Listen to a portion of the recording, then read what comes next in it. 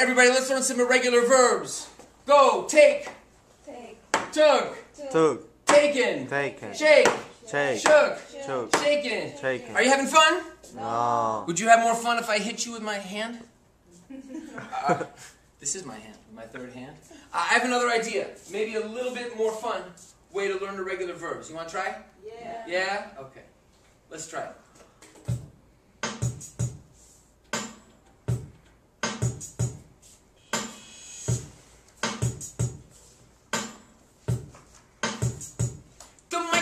I take, took, taken. You shake, shook, shaken. Wake, woke, woken to the style I'm creating. Think, thought, thought. Seek, sought, sought. Listen to the lesson that I teach, taught, taught. Don't sleep, slept, slept. I creep, crept, crept. I sneak, snuck, snuck up. You leap, leapt, leapt. I keep, kept, kept. Having fun. I'm never beat, beat, beaten. I win, won, won. Do, did, done. Begin, began, begun. Shoot, shot, shot. No, I don't own a gun. All right, yeah, let's just get going with this. Cool. Okay, so yeah, hi Jason. Hey. Nice to meet you. It's nice to meet you too. Great. I got a first question for you here. First, very simple. Can you introduce yourself and tell us 3 interesting facts about yourself? Sure. So my name is Jason R. Levine, but most people know me as Fluency MC. That's the name I use for the songs and videos I make for language learners and language teachers to use with language learners. And I live in Paris, France, but I'm originally from the US. I've got a lovely wife and 2 children here, and mainly what I do is, besides making songs and videos, I go to middle schools, high schools, sometimes universities as well, and do 2 things. Either I'm there to do a student workshop where I perform the songs that I've written with the students at the school, and the other thing I do is teacher development workshops, training at schools and also online. One more thing I do is I have an online English practice program focusing on speaking practice. It's called the Weekly English Workout. So I work with students around the world who've joined my program. And I just published an activity book for teachers to use in the classroom with my songs and videos. So I do work online and also going to different schools to do workshops. Okay, great. And what's this activity book? The activity book is, so I've been really fortunate to reach a lot of students and through their teachers who've used my videos from YouTube in their classroom.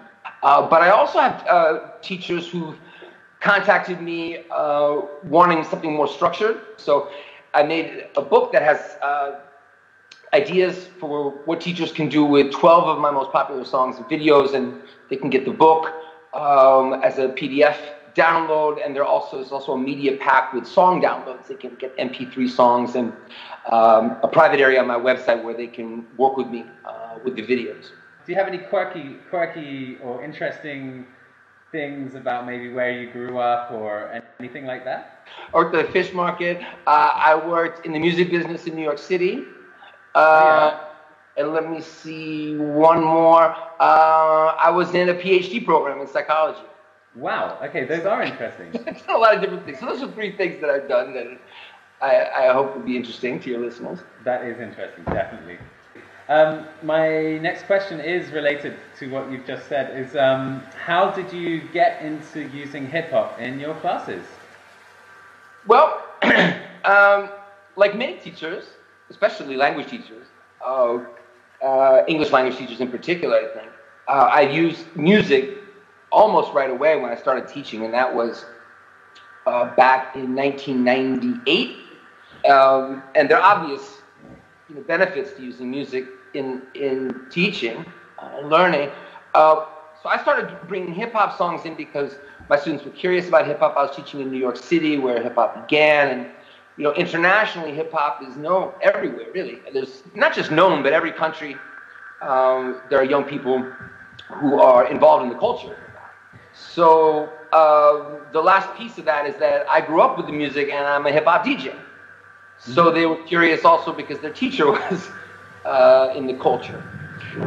So I started using hip hop songs that were out there already to talk about the culture and the US and the language. But I started writing my own songs when it became clear that there were some problems with using hip hop in the classroom. The first one is that the songs are often very difficult to understand, even for people who are their first language is English. If they didn't grow up with the culture, they don't know the dialect. Mm-hmm. The second thing is that, as interesting as it was for the students and for me to talk about those songs, the language in the songs is not the language that they need the most practice with.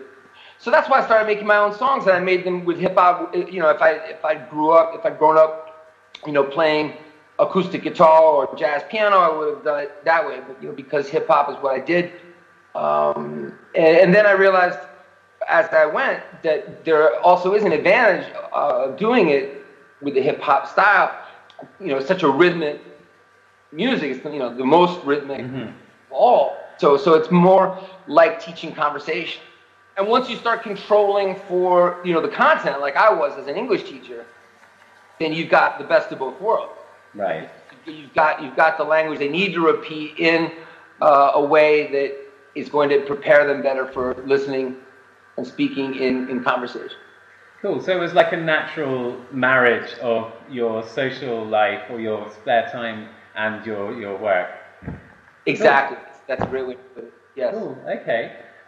Your viral video, the verb 1, verb 2, verb 3 rap. Why do you think so many people liked that? Why do you think that video appealed to so many people? Yeah, that's a great question. I mean, I think it's because everybody recognizes the importance of learning irregular verbs, but I think it's also the novelty of a teacher getting up and doing the way I'm doing it, but then also maybe because it's a student made the video on their camera. A lot of videos that you wouldn't think would be popular because they're not slickly produced are actually become more viral. So it was very natural. It wasn't something we set up to do so much. It was something we were doing in class already, and a student wanted to film it, so we. Okay, so yeah, the reality TV vibe about it. Exactly. It looks like you do a lot of traveling. You travel a lot for your workshops. Have you got any cool stories from any of your travels? Any travel stories? I have a lot of great stories of students from different countries telling me how it's helped them.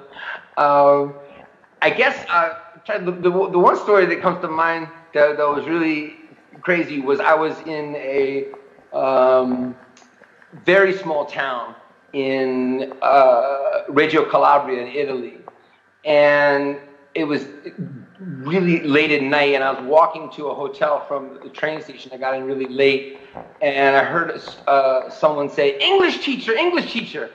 I was on a small street. It was really dark, and it was very strange. I looked, and there's a girl, like 13 years old, with her head out of a taxi cab. No. And I thought, is she trying to get me to come in this taxi? And I went over. Her mother was driving the cab. Her mother was a cab driver. That's already kind of unusual in Italy to have a woman driving a cab. So her mom's driving the cab, and this girl who could barely speak English recognized me from YouTube. So that's the great thing about having a viral video, I guess. Yeah, the recognition. Cool. Okay. You're all about motivation. Seems to be your main thing. Absolutely. Can you give our readers 3 tips for what to do when they feel like they're losing their motivation? For me, I see learning a language as learning about the language, practicing the language, and using the language. So learning about the language is, studying grammar, looking at some meme on Facebook that talks about the difference between fun and funny, or countable and uncountable, or whatever. And learning about a language is important, but that's usually what we do spend most of our time on. And then we try to jump from that to using. which is going out and, in the real world, or even in the classroom doing some kind of communicative activity that requires confidence, motivation. And the only way to be confident and motivated in an activity like this in the classroom or in the real world with a conversation partner at a job, I think, is if you feel confident enough that your accuracy and fluency is at a level that you're enjoying using the language and you're not feeling ashamed and stressed, embarrassed. And most people do not get enough practice, that middle piece, in order to go from learning about the language to using. So they may be able to, get a perfect score on a quiz about the present perfect, but they're not using the present perfect with accuracy and fluency. And that's because they're not getting enough repetitive exposure and practice. And if you don't get enough repetition with what you're learning about, you're not going to remember it. You're not going to use it with accuracy. You're not going to have the confidence to have it come out. So, and you'll lose motivation as a result. Okay. So you're in a vicious circle. So I feel, one reason for this is that, repetitive practice can be very boring. Traditional, repetitive practice. But there are ways of getting repetitive practice that are actually really fun and interesting and natural, and songs are the most powerful, in my opinion. I mentioned earlier that you would, even if you enjoy a magazine article that has great target language in it that you want to use in real life, you're not going to read that article 15 times. The truth is that if you really wanted to use what's in that magazine article, in that book, you're going to have to get repetitive exposure. Mm-hmm. So I would say, find things you like to repeat, videos, scenes, play games in English, and the more that you repeat with materials like this, the more likely that language is going to stick and you'll be able to use it. And as a result, you're going to feel much more motivated. The main tip would be finding something you are happy to repeat. Yes, exactly. And then everything else. Distill it down to that. Mm-hmm. Exactly. So one of your slogans, like on your site, is relax, repeat, and remember. Relaxing. One piece of advice for relaxing. To me, relaxation includes, being entertained, being interested. So it's finding something you like to repeat, meaning you're interested in it, you feel relaxed. So I don't mean you have to be relaxed in some special way. I mean more that you're enjoying it, you're doing it not because somebody told you had to for homework, you're not stressed. So that's what I mean by relax. If you're in a state where, you're into what you're doing, especially if you don't look at it as work, and you repeat that, then you will remember. So everything seems to come back to this idea of repeating something that you enjoy. Yes. I guess if we can condense the advice in this interview to one sentence, that could be it, right? That is absolutely. Repeat something you enjoy. That's right. 2 more questions. Sure.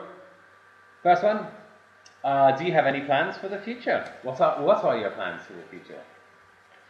Well, I would this year like to focus as much as I can on doing workshops in schools in France and Belgium, so I'm closer to home.